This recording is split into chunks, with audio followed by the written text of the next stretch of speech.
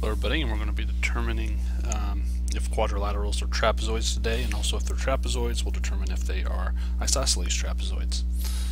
Let's look at number 1. We need to find the slopes of all the sides, AB, BC, CD, and AD. Slope of AB is 0, slope of BC is -3/1, slope of CD is 0, slope of AD is -3/3. Okay, so what we have exactly one pair of parallel sides, so this is a trapezoid.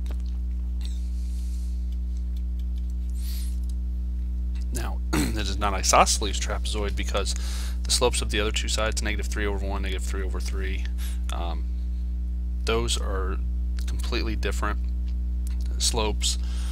So that tells us it's just a regular trapezoid. Number 2, let's find our slopes again. We got AB, BC, CD, and AD.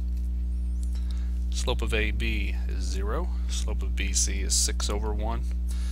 Slope of CD is 0. Slope of AD is 6/-1. Now, one pair of parallel sides is a trapezoid.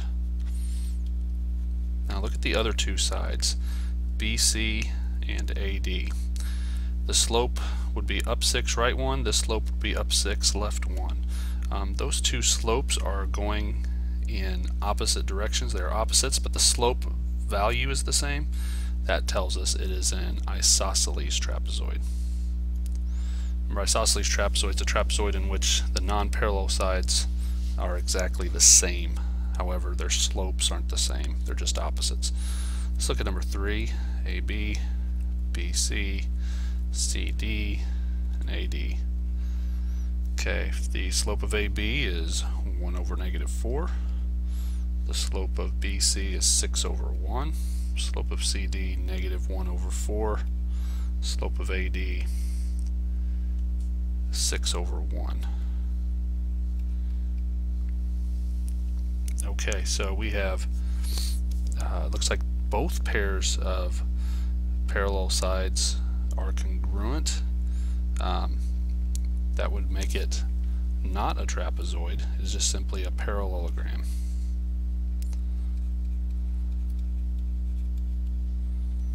Okay, for number 4, vertices of an isosceles trapezoid are R is -2, 2, S is 2, 2, T is 4, -1, U is -4, -1.